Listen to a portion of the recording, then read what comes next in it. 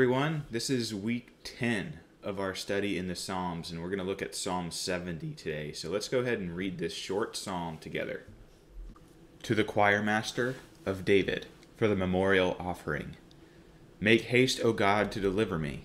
O Lord, make haste to help me. Let them be put to shame and confusion who seek my life.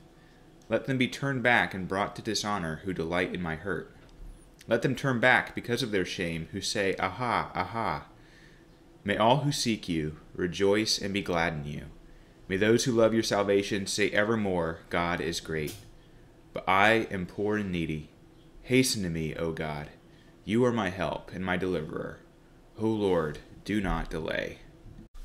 First off, I love this little psalm because it's a great example for us of what a good, spontaneous, situational prayer is like. You can imagine David saying this while he's going about his day. This isn't a prayer that he has to start his day or his worship service. He is in distress and he needs help.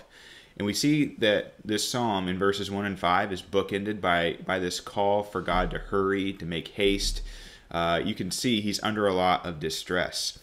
And it's clear in verses 2 and 3 why he's in distress. He's being chased. He's being pursued by people who seek to end his life, to bring him shame and dishonor. And we notice after verse 3, there's a hard break.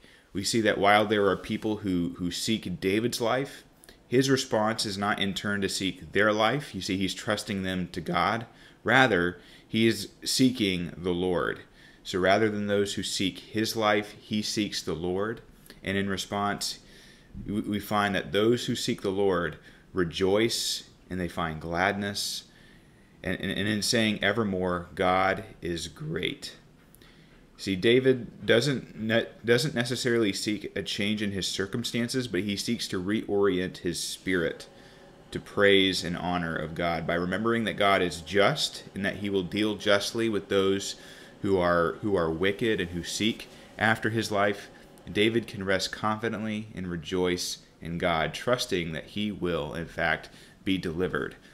Now, I think it's important for us to know that that while David isn't necessarily looking for a change in circumstances, he is fleeing harm and destructive and abusive situations. So don't view this text as something that say, my circumstances are my circumstances, I just need to endure.